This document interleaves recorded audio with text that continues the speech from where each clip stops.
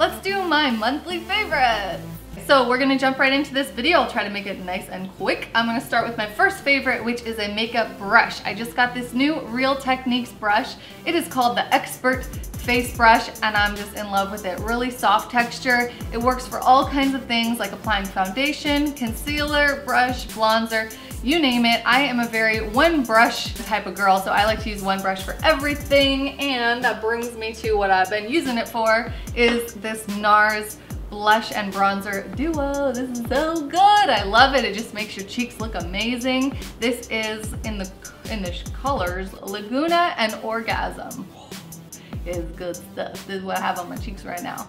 So this is pricey, but it's worth it because it's just so beautiful. I like this a lot, NARS. My next one is going to be my concealer. This is NYX Above and Beyond Full Coverage Concealer. This is great for the under eyes, and even if you don't think you need concealer under your eyes, you do, because it will take years off your face. It will make you look more awake, more alert, and I really notice the difference in videos when I have it on or when I don't, and I just feel like it just makes you look like a bright, shiny person. So get some concealer. I love this one. It's affordable. It works really well. It blends nicely, and you know, it lasts all day. So that one's good. And then for your eyebrows, you've seen this one in my eyebrow tutorial, and I still love it. It continues to be a favorite. This is the Anastasia Brow Beverly Hills Tinted Brow Gel, and I have it in the color Caramel, and it's great for eyebrows, just keeping those hairs in place, and it gives this light tint which kind of fills in the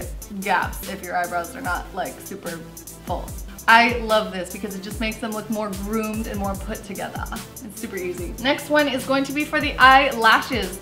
I've been really loving this lately. This is the Lash Blast Volume Mascara from CoverGirl. It is a waterproof one, which is important because it actually stays when I go to the gym and sweat and work out. I've noticed that if I don't wear waterproof, then by the end of the workout, I've got like black residue, and it's not so sexy. So I'm really liking this one because I look the same after the workout as I did before the workout, and it keeps my like snuffleupagus lashes looking upright. So good stuff.